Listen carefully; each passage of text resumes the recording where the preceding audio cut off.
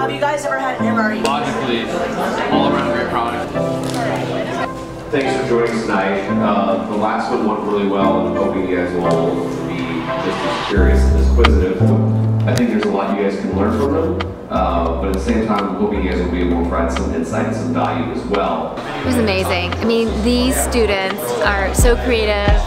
They're passionate about learning. We really need to be better storytellers. We really need to incorporate more video into what we're doing. And so those things, it was just a nice confirmation that we really need to get off our butt and make that happen. The number of questions blew my mind away. I mean, just super interested, and even if they weren't interested in food, they were still interested in learning about our story and, you know, what they could do to help, you know, promote our cause. Your thoughts on kids coming together to help people like you? It's invaluable. I mean, I'm super passionate about kids anyways. I mean, I'm a mom, you know, I have 4 sons, and so I'm super passionate about children and learning and getting engaged and inspiring our youth.